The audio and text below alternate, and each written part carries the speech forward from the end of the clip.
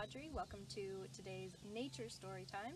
I am at Grey Rocks Conservation Area in Hebron, and we are going to be reading Over and Under the Pond. And you can see part of Newfound Lake right behind me.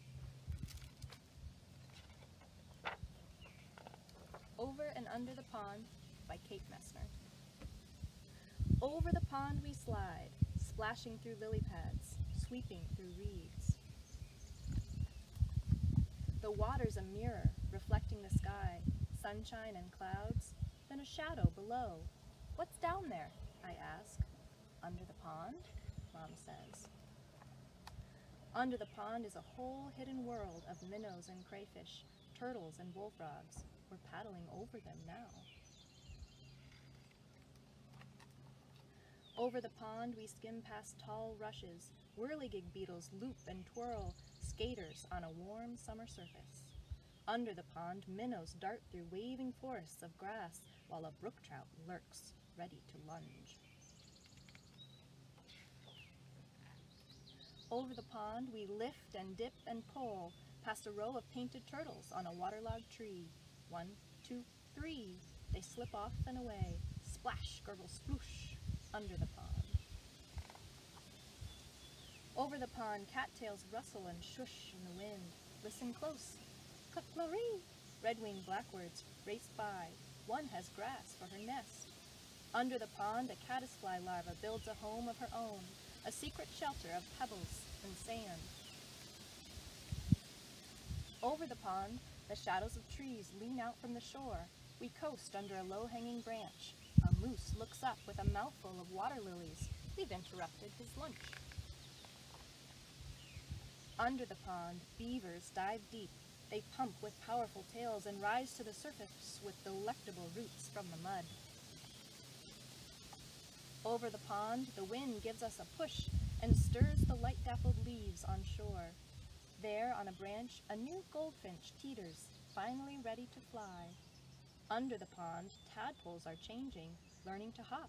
They're losing tails, growing legs, growing up.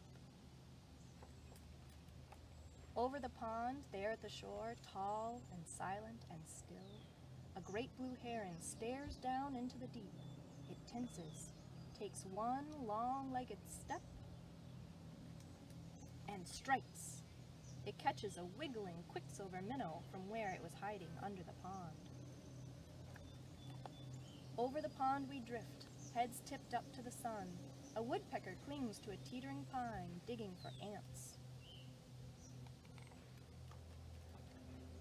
Under the pond, an otter claws for freshwater mussels.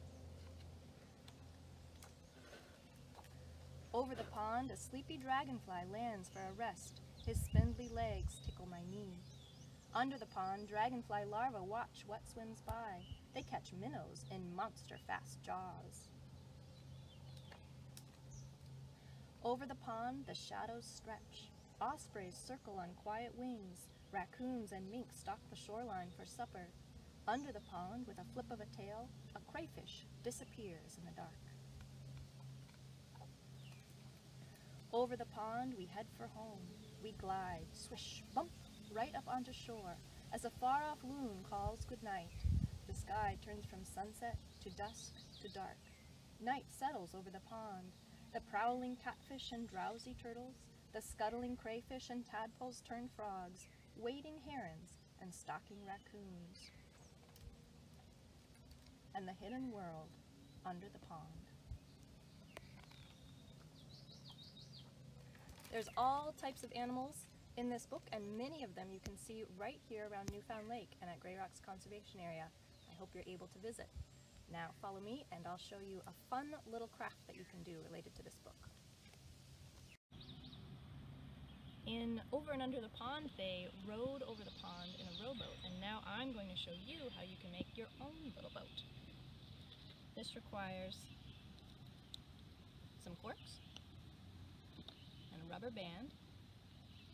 You can take 2 corks or 3 corks, and you want to use the rubber band to hold them together, like so. Then you take a toothpick and put it right between the corks to be your mast, and then you choose a leaf your sail. Let's see if it floats. You can make boats out of all kinds of materials.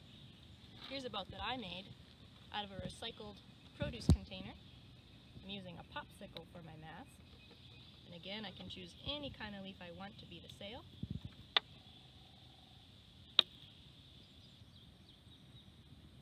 And it's ready to go.